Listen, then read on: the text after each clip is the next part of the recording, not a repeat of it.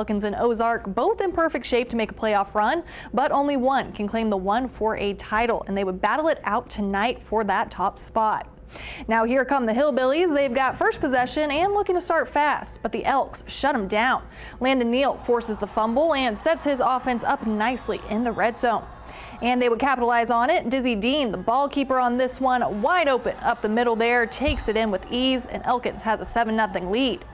And for a team that's known for their high-powered offense, let's take a moment to appreciate this defense. How about another Landon Neal turnover, and it's followed up with another score. This time it's Deshaun Chairs on the carry. He'll take it to the outside, and he's in for 6. Hillbillies can't catch a break as the Elks go through the air this time to take a 20-0 lead. And Elkins comes away with its third shutout of the season. 38-0 the final from Ozark, and the Elks stay perfect on the year.